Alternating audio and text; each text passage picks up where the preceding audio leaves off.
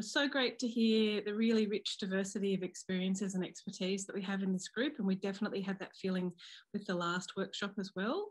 And one thing I really want to stress, and Louise has already mentioned it, but certainly a prior involvement in the feminist judgment methodology is no requirement to being part of this project, although it's wonderful that there are people that do have that experience. And the different levels of familiarity with the feminist judgment methodology is really, one of the reasons that we wanted to have this workshop, to begin to introduce the methodology. And I can already tell that we're really going to benefit from having such a great and rich, diverse group of contributors. So by way of context, what we've got really here in terms of the feminist judgment methodology, which is something that begins in the domestic sphere with the Canadian Women's Court and has really grown from there. And it's this idea of reimagining judgment from a feminist perspective. And since the Canadian approach in 2008, we've had projects from all over the world, from the United Kingdom, from Australia, from the United States, from Africa, from New Zealand, from Ireland, Northern Ireland, and even different jurisdictions in terms of particular legal perspectives. And of course, the international project, which Louise mentioned.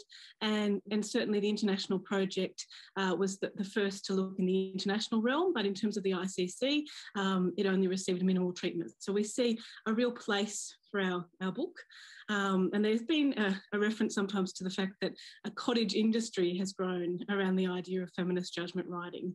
But each of these projects, we want to be really clear here that in many ways we seek to learn from those projects. And one of the things that our team has done is interviewed some editors or people who were contributors in previous projects, because we really want to build upon that expertise, and we really want to interrogate what's possible within the feminist judgment methodology. And certainly the different projects in many ways reflect questions of space, time, temporality, colonial history, in that they really reflect the jurisdictions from which they come. But there are a number of hallmarks of the projects in the sense of feminist judgment writing is a bit different to normal academic critique, because you are actually producing a judgment or a part thereof of a judgment that reads as legally plausible.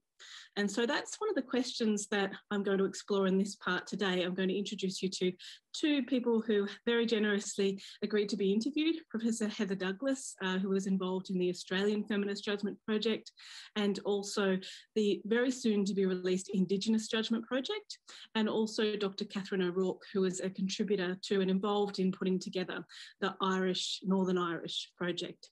And two things really come out of those interviews. Really asking a question about what counts as feminist judgment writing, what are some of those requirements or criteria, and also, on one hand, we have the idea of what counts as feminist judgment writing in the sense of a critique of law, particularly the masculinist foundations of law, but on the other hand, it still has to read as a plausible legal judgment. So there's a tension there, that is a tension that feminist theorists have been grappling with in terms of how we respond to law and how we intervene in law. And so these interviews, I hope, are a useful entree into that question that we're seeking to really interrogate in the project.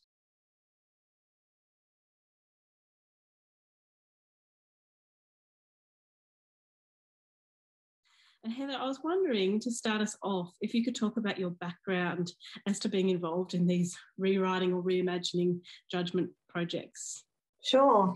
So I started off as a lawyer, working first in private practice and then at the Aboriginal Legal Service in Alice Springs for a few years. And then I turned up in Brisbane and got a job at Griffith University to run a pre-law program for Aboriginal people for about 5 years, but gradually sort of segued into mainstream legal academia.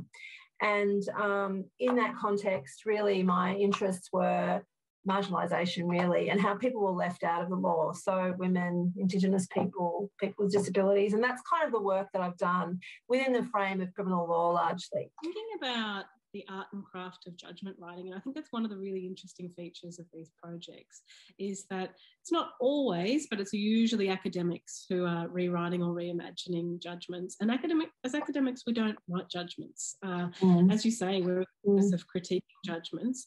How did the contributors grapple with some of those difficulties in terms of wearing the judicial robes, imagining themselves as judges, and writing something that read as a legal judgment and was plausible as a legal judgment?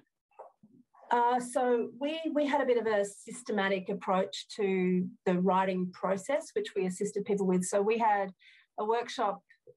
We ran workshops in several states, and we had a workshop, the initial workshop with judges, and judges gave tips to the people involved in the workshops about the issues they might face. So finding your voice, telling the story of the participants, putting the story before the process, a whole range of sort of tips that those judges used in terms of writing judgments, things like knowing who you are, knowing what your biases are, and being upfront to yourself about your biases so you can deal with them properly in the judgment, so that, you know, you're thinking about the facts, knowing what your biases are. So a lot of those kinds of things were talked about by actual practicing judges in our early workshops. And then in the second workshop, people came back with drafts, and we had more judges critiquing and reality testing our drafts. And the reason we did that was because our project was trying to be real, you know, real alternatives to the judgments. So we wanted them to be legally real and to abide by the rules of the time and so on. So this reality testing by current judges, I think, was really helpful. But I do think a lot of people struggle to write judgments as the particular form. And I recently wrote a judgment for the Indigenous Judgment Project with another scholar called Heron Loban.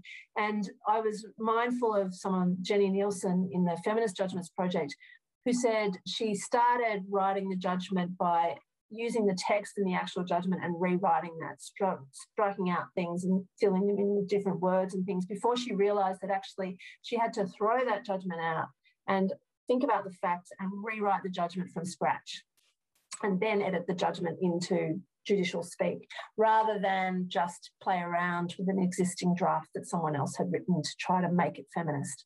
So I thought that was a really good tip, because of course that's what judges do. They don't rewrite someone else's judgment, they write their own judgment. And so that was really important.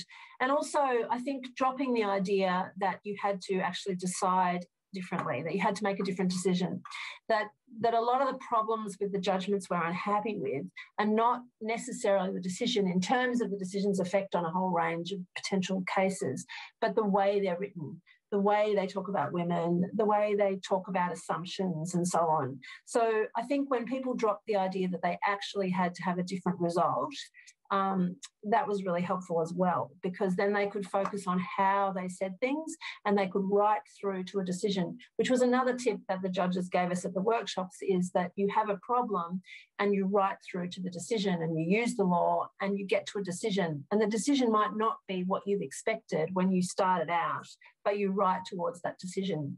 And so and it's the way you write as a feminist that can be the difference here, rather than the actual result.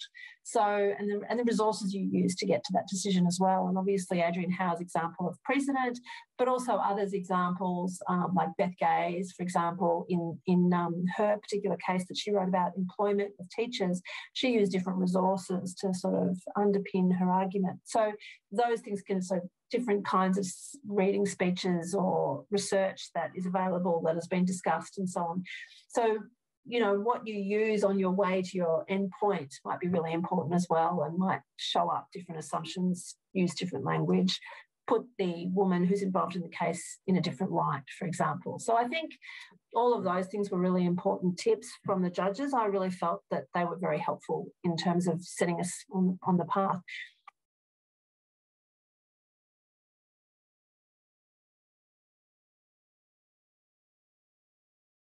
One thing that I'm interested in hearing about from your perspective as a contributor, so I understand that you rewrote the judgment in Rewrite.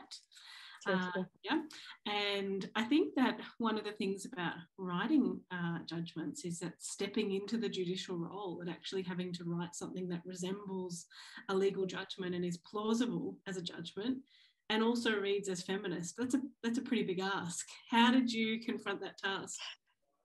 Yeah, you know, you're right, and it does sometimes feel in tension because, you know, obviously I think that, you know, the contribution of the Feminist Judgment Project is that we imagine a different kind of legal universe, a different way to interpret, a different way to determine, you know, relevant facts and to contextualize judgments and then to interpret and apply the law. But we also hope that we'll be read by our kind of legal colleagues and be taught, and yeah, so it can be intention. So I think, well, I suppose maybe to start with the first piece about the judgment writing, because in lots of ways, I was very accustomed to doing feminist legal work. I was much less accustomed to writing judgments. One of the things that was helpfully done quite early on, and actually this was before the Northern Irish Feminist Judgment Project, I went to one of the teaching workshops from the Coming Out of the English Welsh project.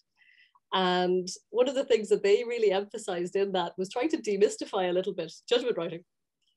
And they said, look, you know, essentially, you know, you've got to, you're condensing the facts, right? You're identifying the relevant facts. You're telling, so you're sort of telling a story, and then you're contextualizing those facts, and you're, you know, you do lots of things that actually are familiar to you. So there was a real emphasis on trying to demystify that a little bit, and I found that helpful. And actually, I worked pretty closely with the framework of the original judgment when coming up with my own, because those were useful guardrails, I think, for the project for me. But then as I went on, I didn't know going in really whether I was actually going to change the outcome. I was very keen that the judgment be differently framed, you know. But then ultimately, actually, I think I really kind of grew into my judicial role and really sort of started to have fun with it. And as academics, we're so careful about, you know, we double and triple cite everything. We're so careful about showing our evidence base and our rigor and our supporting evidence for our claims. But judges just get to say stuff, you know. It's just sort of remarkable. It's such a different way of writing. And ultimately, I ended up actually quite dramatically reversing the judgment. I came to entirely different conclusions. And it was part of the process of growing into the role of being the judge that really kind of allowed me to do that. That I just said, well, look, here's me applying my judicial common sense to this set of facts and to this scenario. So yeah, so I think the process was quite important. I'll say it was a process and a useful one. And then as to the feminist part of it, I mean, I did, you know, obviously with the drafting workshops. So we had initial workshops before we even got into the drafting workshops, and a lot of those were about the method and methodology. And we had lots of generous input from the folks who had done the work before. Particularly, you know, Rosemary Hunter and Claire McLean and Erica Rackley. They were very supportive and very practically helpful to us. The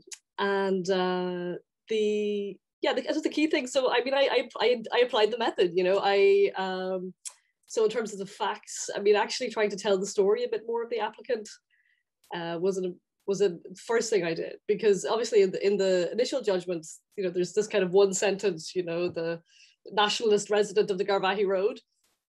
So actually what I tried to do a little bit in my judgment was to tell the story of what it meant to be a woman living on the Garvaghey Road when parades were happening, because that's completely overlooked or not detailed at all.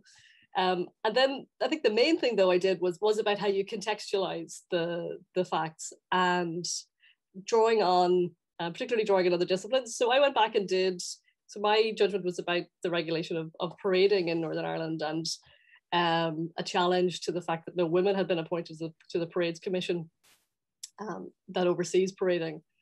And in the original judgment, the judge is very dismissive of the application and says, you know, we all know that parading in Northern Ireland is about ethnic identity, and you know, so it wasn't a hard judgment to rewrite in that sense.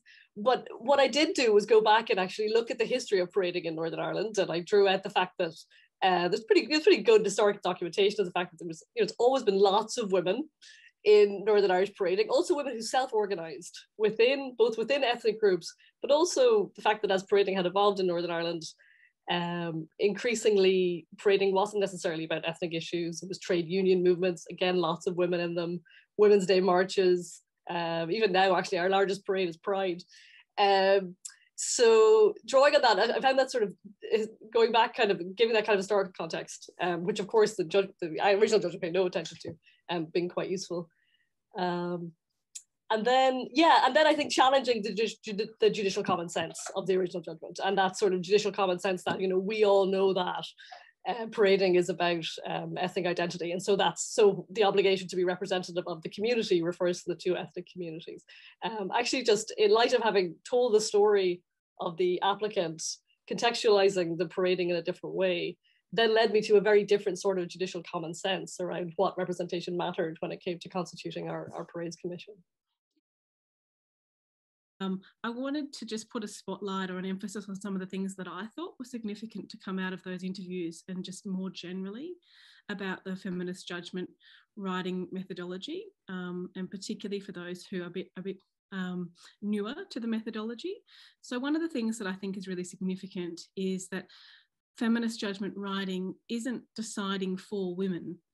It's more complex and nuanced than that, in many instances in other projects, the actual outcome of a decision hasn't necessarily changed. In some cases, indeed, it very much has changed, but it's a bigger picture in terms of how we appreciate the gendered nature of law, how we frame narratives, how stories are told.